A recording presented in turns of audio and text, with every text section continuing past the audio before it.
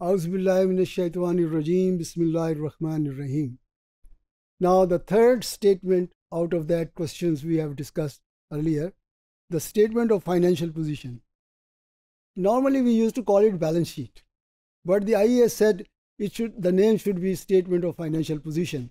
While talking to each other, we can call it balance sheet, but when we are presenting it for the report purposes, for display purpose, we need to use this word statement of financial position. The name and the period, non-current assets, property, plant and equipment, that is, you look into the schedule which we prepared where the assets and how much depreciation and what is accumulated depreciation, what is the net book value. So here we report net book value. Current assets, inventory. This inventory is of end of the year inventory, not the beginning, because the cost of goods sold has already prepared. So it means the opening inventory has already been consumed and this remaining is the closing inventory. Trade receivables, bank account, and if there is any cash in hands, put together.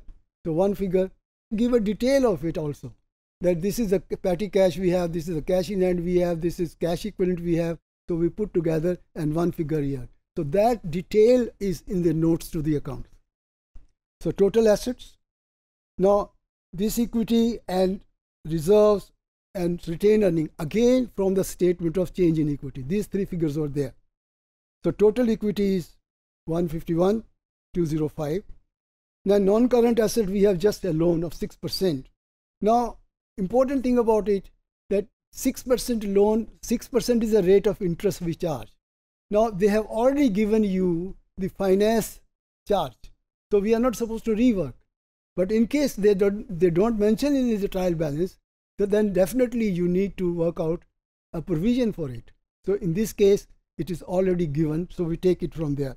But do remember here we reduce 1,000, which he has taken to the administrative expense, taking out from there and removing it from here.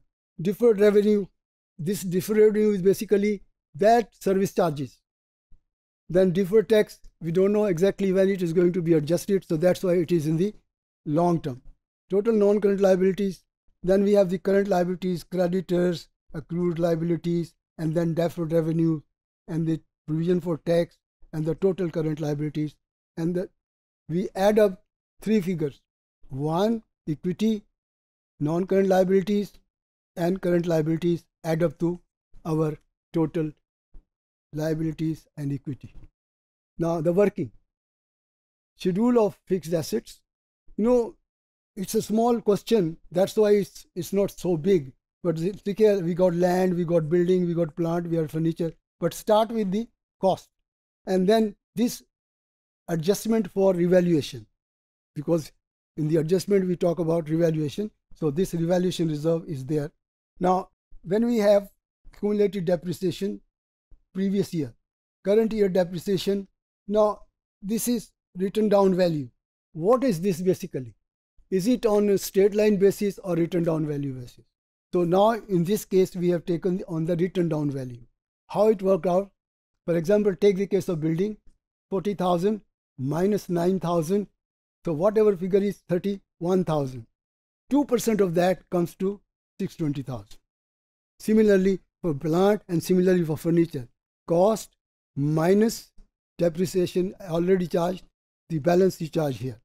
So net assets of this together. Clear?